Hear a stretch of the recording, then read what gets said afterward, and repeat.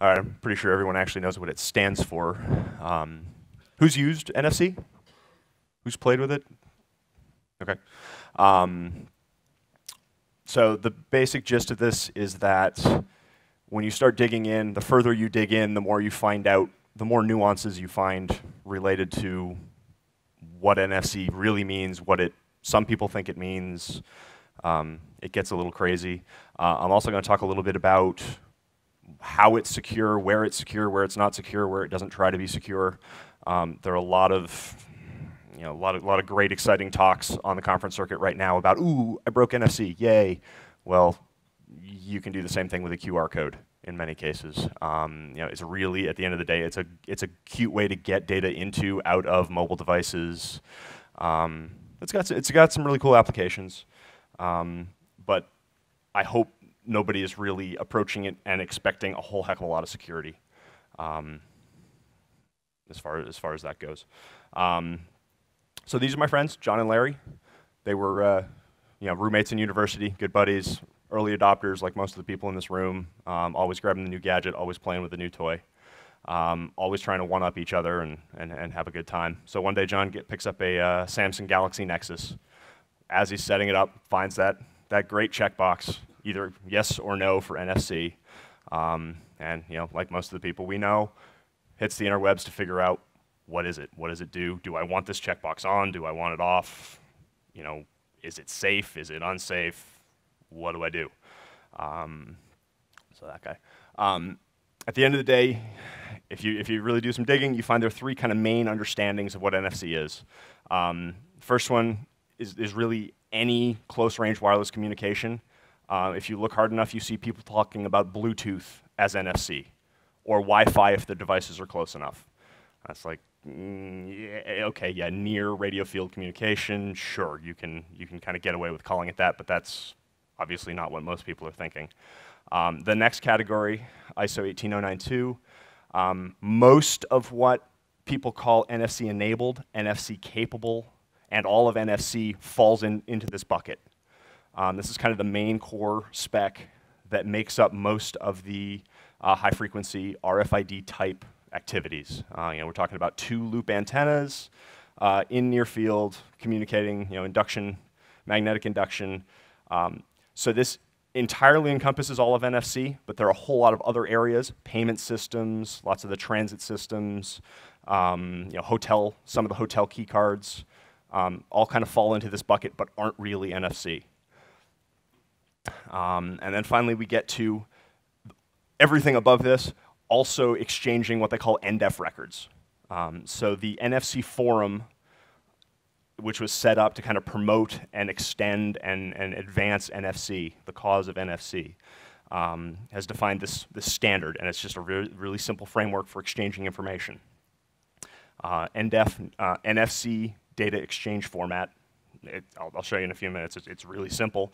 But if you're doing all of these things, you can then go to the NFC forum and get blessed and get an official stamp of approval that, yes, this is really an NFC application. Hurrah.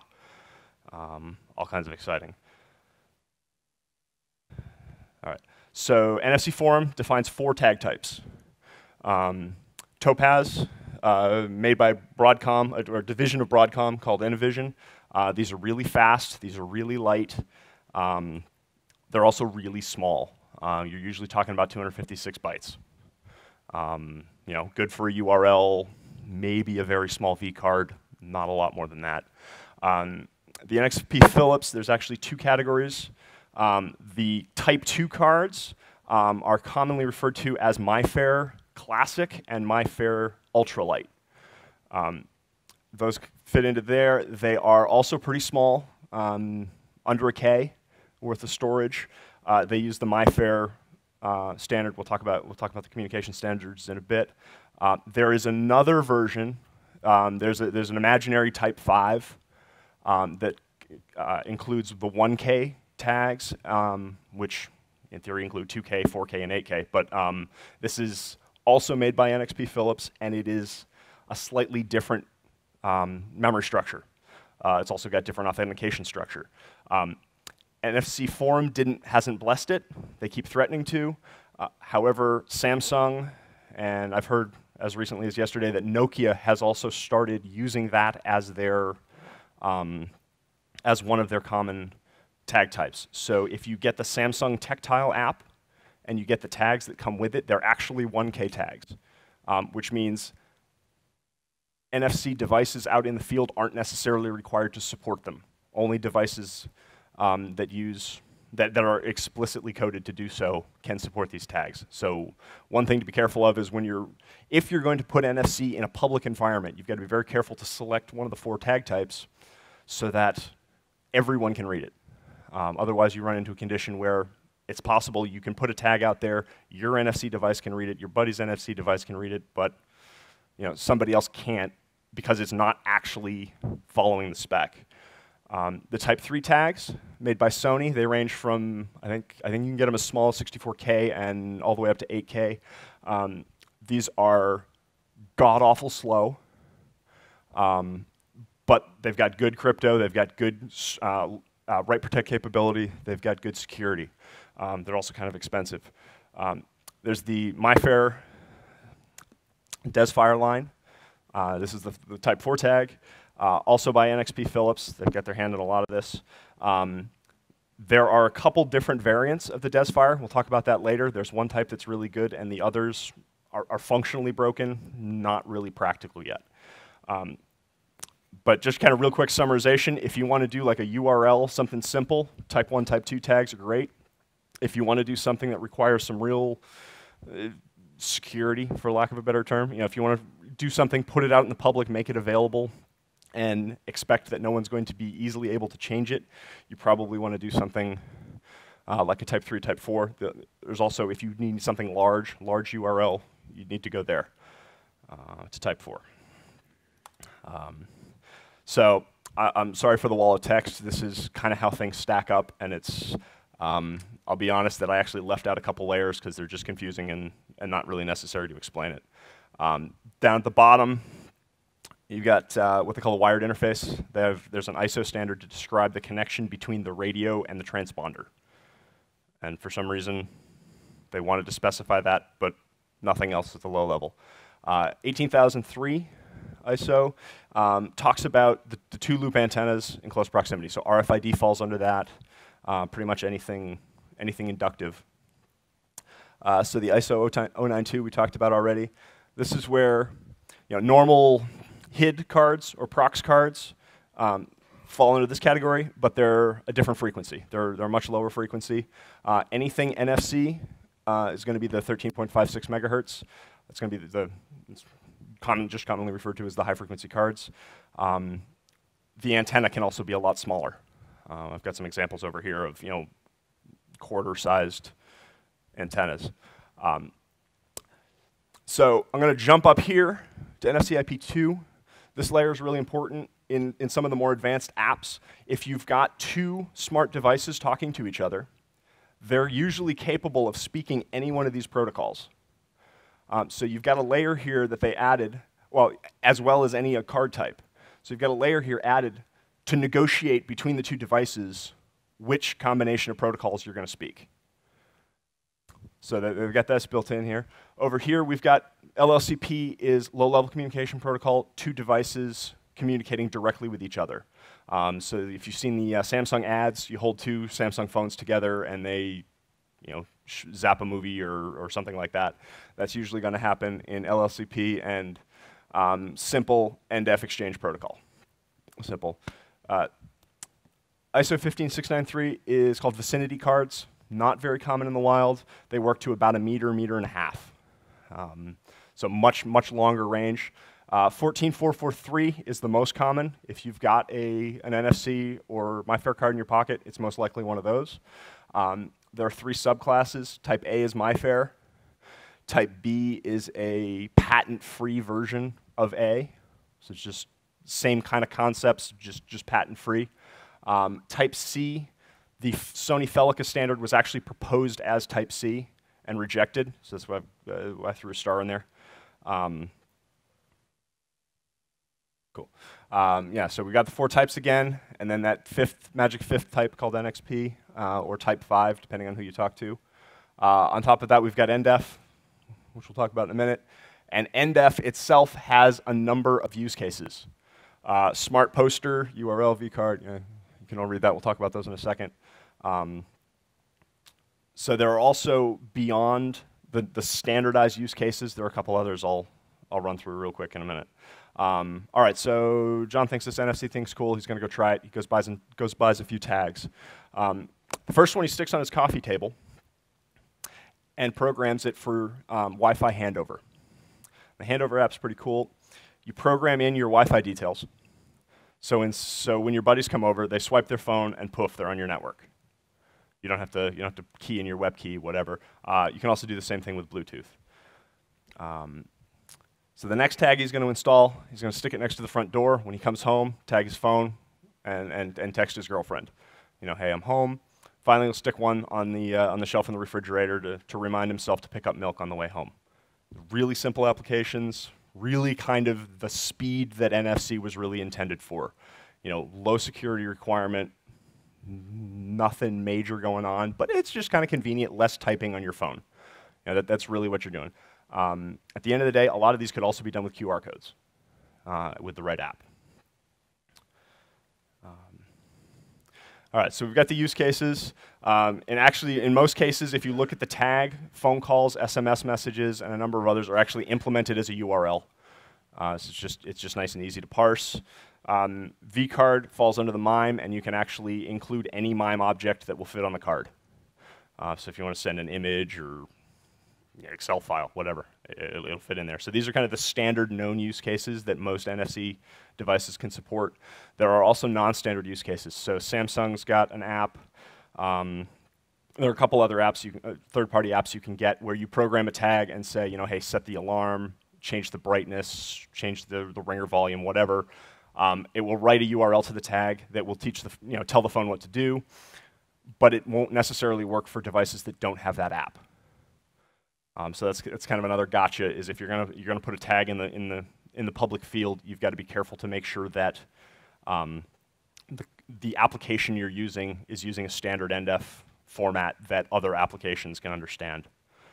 Cover the NDEF format here real quick. There are two main components: the message, which is literally just an array of records. It has no header, no footer. It's just a set of records. The key thing to note here is mobile devices, as of this moment, only support one NDEF record when reading from a static device, so a tag or a passive device. However, if you want two active devices to talk to each other, you can exchange as many as you want. So this actually has great implications from security. If I find a tag in the wild, I can, even if it's not write protected, I can add additional apps or additional records after it, but the device isn't going to listen to them. It's only going to pay attention to the first one. So it's a little bit harder to stuff in something malicious after the fact. So the NDEF record has a very simple format. You've got message begin, message end bits. Chunk flags, in case 4 bytes of payload size isn't enough for you. If you want a 4 gig payload, you can chunk it into multiple records. So if you set the short record bit, you lose 3 bytes of payload, so you're limited to 255 bytes. A lot of the tags you see in the wild are actually shorter like that. You've also got the ID field and ID length. I haven't actually seen them used. The idea is you'd put a URL or some UUID on the tag so you could tell whether you've seen it before. There's a bit that you can turn off there and pack it in. Most of the tags you see in the wild have the short format. Very, very compressed, very simple. And then you've got the type name field. Type name format. The type name, 3 bytes, simply tells the application what format to expect the type in. It's either going to be well-known, which is very simple, U for URL, SP for smart poster. There are a couple others, or it's going to be a MIME type in the vast majority of cases. So literally just the text/plain would be a perfect example there. There are a couple others for other applications that you want to get creative and include a URI or your own random string.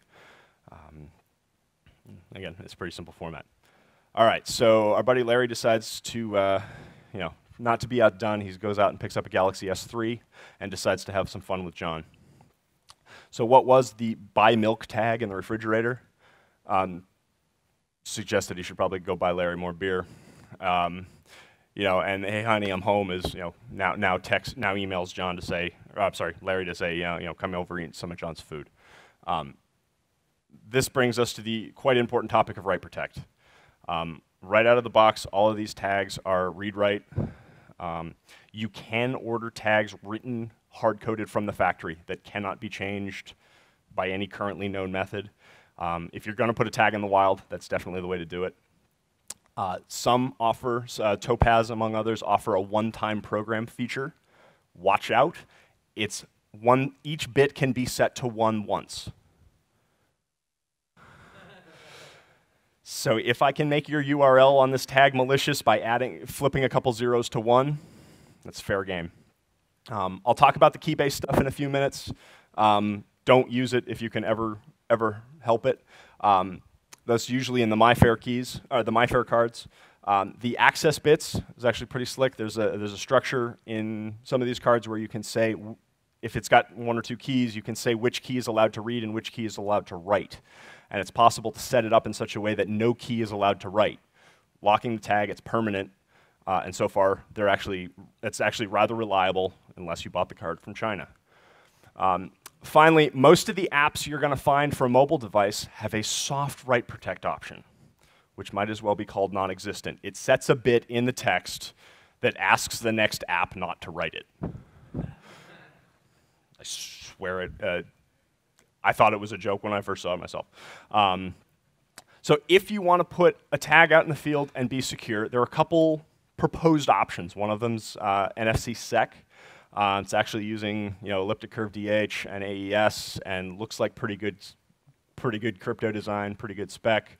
Unfortunately, most of the tags can't handle the processing required. There's two-way negotiation with the DH. You've got to actually have a smart device on both sides. Some of the Desfire and the Felica tags can do most of this. Unfortunately, nobody's using it. I grabbed this a couple weeks ago, noticed the update date. These are the defined crypto configurations for the NFC sec standard, and right now the organization that created it in the first place is the only one registered. Doesn't look like it's heavily used, and I haven't actually seen any examples publicly available. There's another one called NFC SIG. It adds a new record to the NDEF message with a signature. Unfortunately, unless you have an external reliable trust network, that signature is going to get huge because you're going to need the entire chain of trust in there, which immediately means you're onto a bigger card, possibly too big for most cards. So again, we don't see this used in the wild very much. Also, the mobile devices that are only going to read the first record are going to ignore the signature anyway. So this one doesn't get very far. All right, so John's learned his lesson. Write protect before he walks away from the tag. Pretty easy. So I was in the airport and saw this. And one of the things, it took me a couple times passing by it before I realized what was going on. There are actually instructions here that if you unlock your Galaxy S3, turn on NFC, and hold it up to that spot in the poster, you'll actually get, in this case, I think it's a free ebook or a free song or something. So, you know, obviously I whipped out my Galaxy Nexus and read the tag instead of scanning it, and it, you know, points to a URL and whatever. But it's pretty clear from this to me that most people take a little bit. If you walk by the same poster in the airport and saw a QR code, you know exactly what to do with it. You know there was the QR capability. You know what to do, but that's pretty non-intuitive. So the NFC forum has come out with this guy. It's called the N mark, and the idea is when you see this, you're supposed to have trained yourself to immediately wave your phone at it. Not convinced it's a good idea. Also, you got to be a little careful. They're a little protective of their copyright. I actually had to put warning that this is not actually NFC enabled because they don't want people to get confused with things that should be NFC enabled. At least I don't think, no. All right, so no point other than I'm interested to see what's going to happen over time as people start to kind of share that this is NFC capable. Another thing you discover when you start looking at possible malicious activity with tags is, all right, I've put a tag, say I'm running a restaurant and I put a tag on the counter with my Facebook like link. What's keeping somebody from coming along, slapping their own tag over it to kind of counteract my tag? One of the things there is there's actually a read race going on. When a tag, a passive tag, ends up in a field, the first thing it's going to do is emit an anti-collision ID, pseudo-unique identifier that's going to tell the device all the tags that are in the field. The first device, in the case of most mobile devices, or all mobile devices, and most actual reader devices, the first anti-collision ID that was received is the only tag it cares about. There could be 37 other tags in the field. It's only going to care about the first one it gets.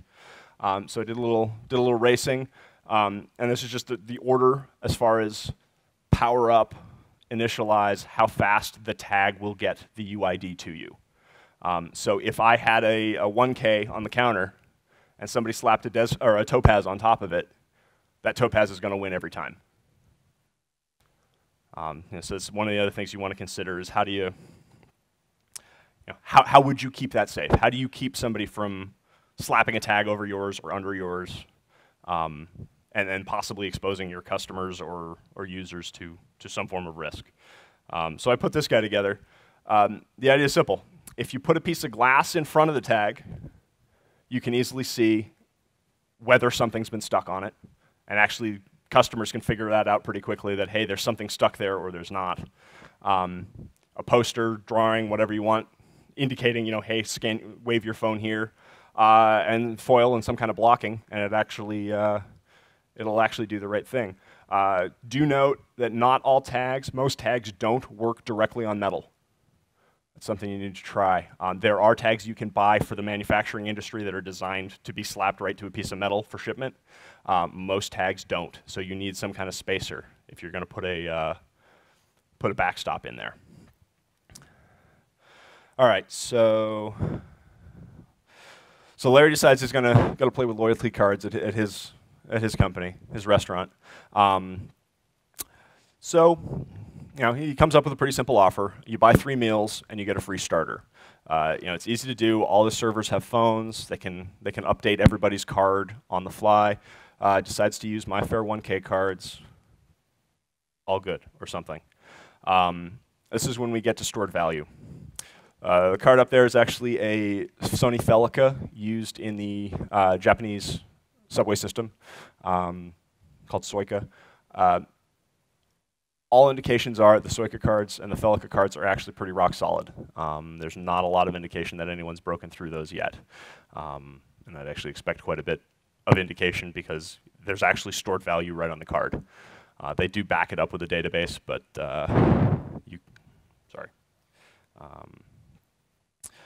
technically it's not an NFC app because it's not exchanging NDEF, but it's using 18092. It's using all the same stuff. The Desfire EV1 series is also known to be good at this time.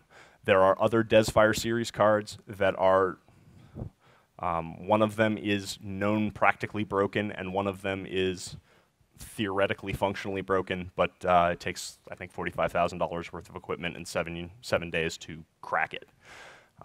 So depending on how motivated your attacker is, if he's going to get an order of mozzarella sticks, that's probably not a big problem. All right, so that's my kit over here. Actually, I'll probably hang out in the hash center if you want to play with or talk NFC. This is all you really need to do quite a bit of NFC hacking and slashing. We've heard a couple mentions of the Proxmark 3. It's a wonderful tool. You can do damn near anything you can do with any other NFC device. The PN532, it's actually a Arduino Shield, and you can emulate cards, you can emulate tags, all kinds of fun stuff. I carry a Galaxy Nexus, which has NFC capability. Most of the NFC work I do is actually right from this device. Cables, and again, it all fits in that small Pelican case that made it through TSA security twice a couple days ago. So it's really easy to move around with this stuff, and there's quite a lot you can do. With that kit alone, you can edit and read and write any of the tags, assuming no good crypto on the Felica or Desfire and no good crypto there. In the case of MyFair, you can break the crypto extremely fast. I'll show you that later. And you can actually put the antenna of the Proxmark between an NFC exchange and sniff the actual transaction. So depending on which card type some of them run encrypted, most of them don't. And again, emulating tags and devices. If you've got a 18092 badge for your office to get in the door, it's actually pretty bloody trivial to snarf the UID off that and clone it with the Proxmark.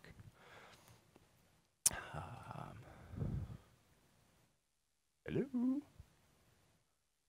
Oh, you're kidding me. There we go. Whoop. Okay. So when I encounter a tag in the wild, and being the NFC guy I am, I'm always kind of keen to scan it. The first thing I do is I love this one, NXP Tag Info. It reads the tag and shows you what's on the tag. If you don't bring up one of these apps first, you're going to find out that it's going to the OS, if the phone can, will actually act on the tag. So if it's a URL or an email address or something like that, it'll actually do what it can to act on the tag without giving you the opportunity to decide whether you want to do this. So I bring up one of these guys. You can get full hex dumps, or if in the case of NFC, it gives you a full protocol dump of what's there. Really premium. Like I said, that's why I use my phone probably the most. Another fun tool is the Eclipse Editor plugin. You can structure the NFC message in kind of the standard Eclipse pull-down structure kind of menu. It generates a QR code. There's also a web-based version, and there's an app that can scan the QR code, and the next tag that touches it will be written with that tag. So for trying things like fuzzing and stuff like that, this is just a really easy way to quickly iterate through a lot of combinations. All right. So I've been saying that MyFair-based crypto keys are crap. See if I can give you kind of an example here. 3 weeks ago, our team was in Tokyo, all 20 of us for a team face-to-face meeting. I check into the hotel, and you should have seen the smile on my face when they handed me a MyFair 1K card. I had my gear with me, scanned it in the elevator on the way up, and sure enough, there was one sector that was encrypted with a key, and the rest was filled with zeros. I think I knew where my target was. Got to the room, quick shower. Within 45 minutes of arriving at the hotel, I had the crypto key. So within an hour, I had made a copy of my room key. All right. Good step one. Clone the card, easy to do. Copy line for line, or byte for byte to the new card. Same key, same place. Easy. Beep. Door opens. Game over.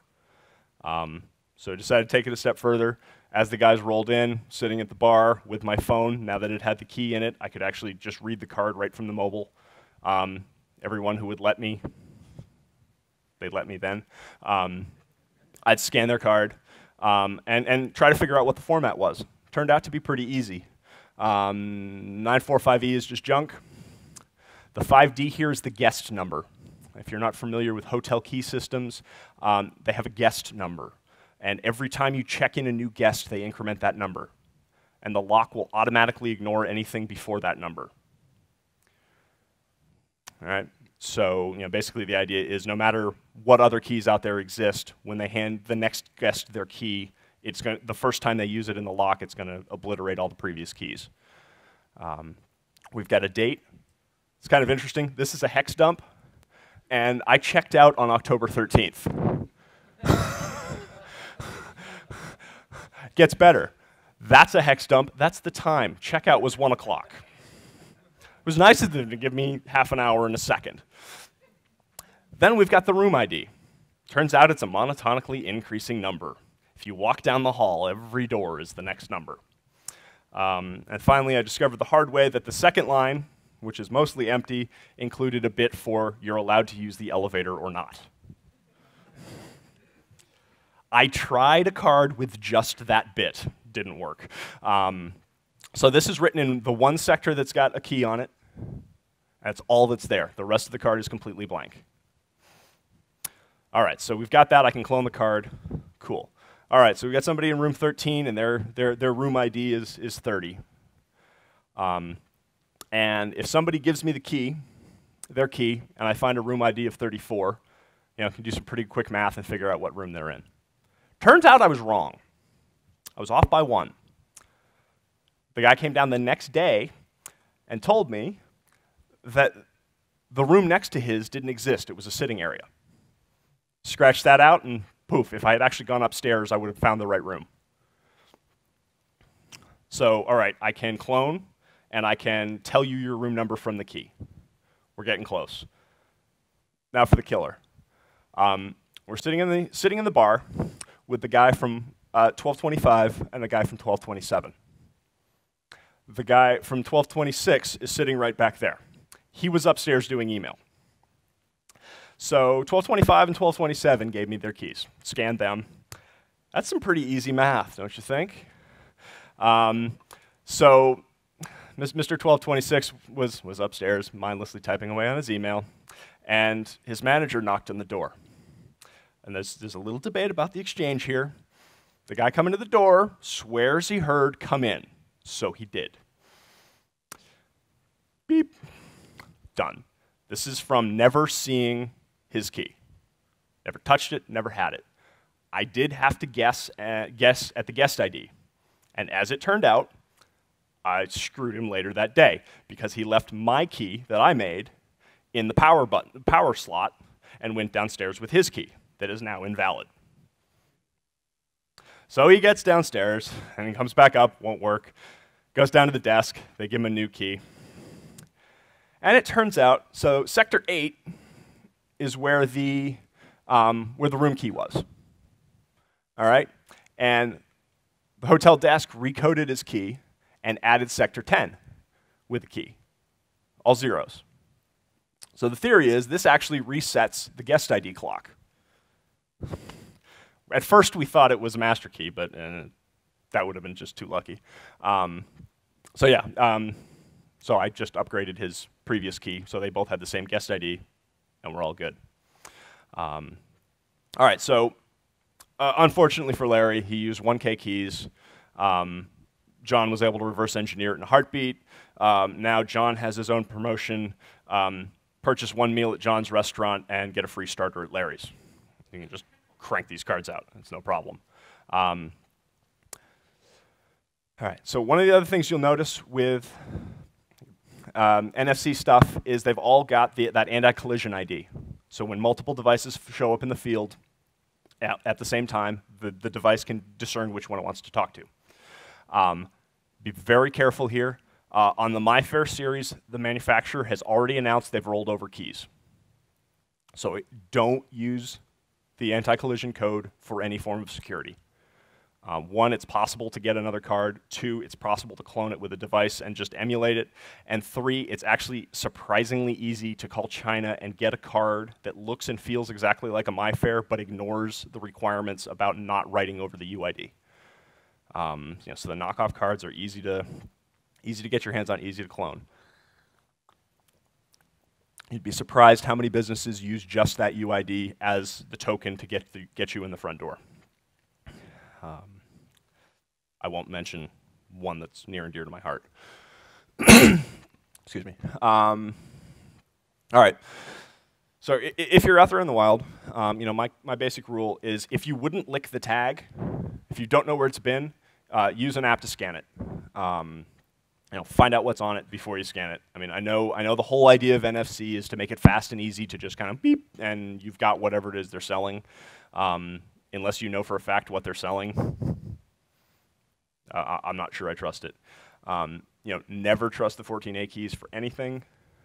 The Desfire and the Velkas are generally fine right now. Again, never trust the UID for anything. And except at this point in the case of the Falcon and the Desfire, don't trust the cards for stored value, unless you're talking about French fries and something simple. And apparently I've had too much caffeine because I blew right through. Any questions?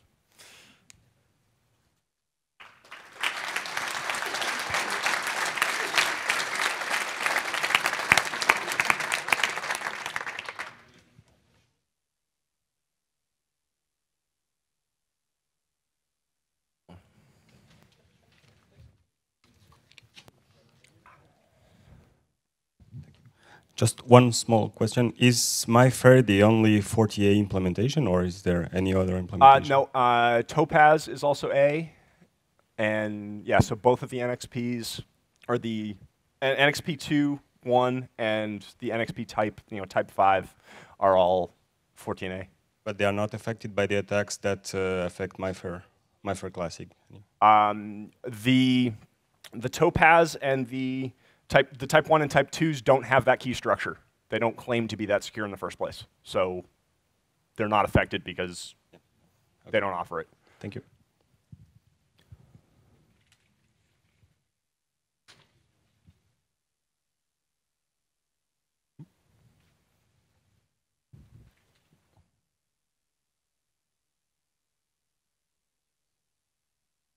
Yeah. You mentioned that the hotel card sector was encrypted. What sort of encryption was used? It was protected by a key. Encrypted was the wrong word. That's my bad. So in the MyFair exchange, when you start up, you have to, in the case of the one case, you have to address the sector and say, I want to authenticate, here's my key.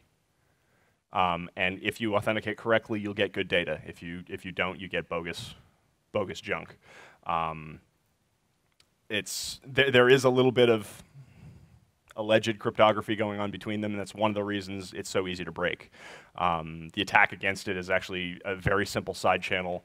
I think it's every 4 or 5 failed attempts, it sends back a NAC with what appears to be random junk, and if you pay enough attention to it and know what the key is, you can kind of work out the pattern, and that's how the it's called the nested attack. That's how that works. It does require having one key that you know on the card. There is another attack that uses similar methods that doesn't require any keys. You don't have to know anything about the card to get one key back. Thanks.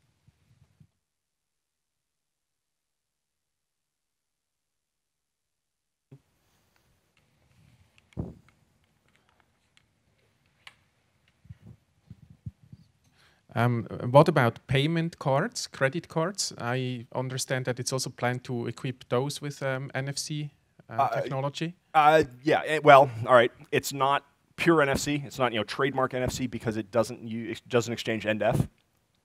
Those are mostly using the Desfire cards, and one of the extension options for Desfire is where you can essentially embed a SIM chip in there with all the the crypto standards that come with that.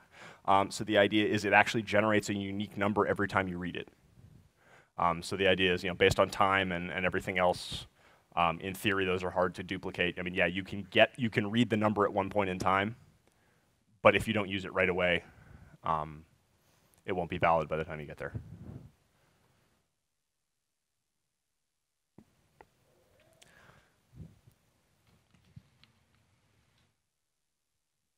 I recently heard about an implementation from, I think, YubiKey.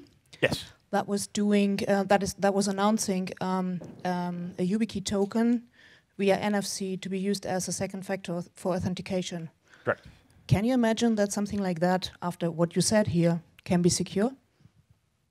I've actually played with that implementation a little bit. A friend of mine in the audience has one, and what I haven't gone into great detail, but it's actually using Type 1, and it's generating a unique token every time you scan it.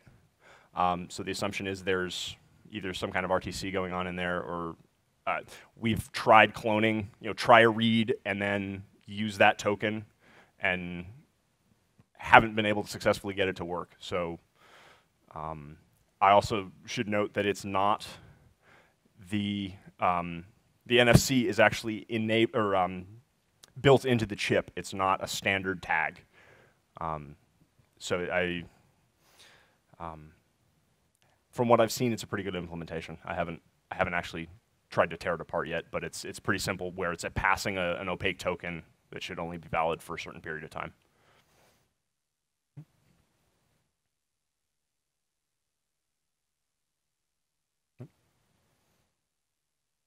Anything else? Oh. All right.